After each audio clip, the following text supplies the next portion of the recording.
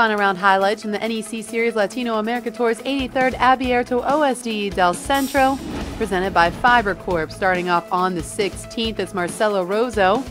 He's 5th on the money list right now, playing some really solid golf. This would have been for eagle.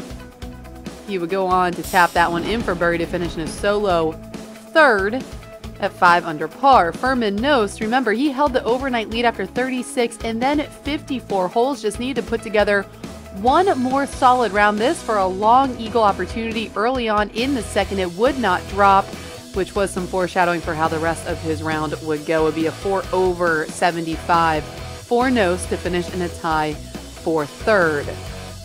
Over now to William Kropp, who was also playing in that final group with Nost, sitting at 6 under at this point. This is his 3rd shot on the par 5, same hole, 2nd hole, as he would leave this one snugly to go on the tap in for birdie. He began the week at 2 over par, but dug himself out with a second round 66, so he knew he could go low at this place as he would tap that one in for birdie. Then we'll head over to the 12th.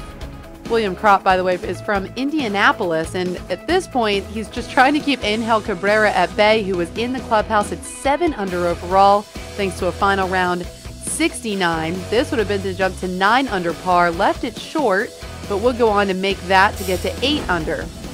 Then we'll head over to the 18th. Kropp staring down a bogey tap-in, which is just fine, as he would also finish with the final round at 69 to finish at 8 under overall. This is his first victory. He won by 1 stroke over Angel Cabrera.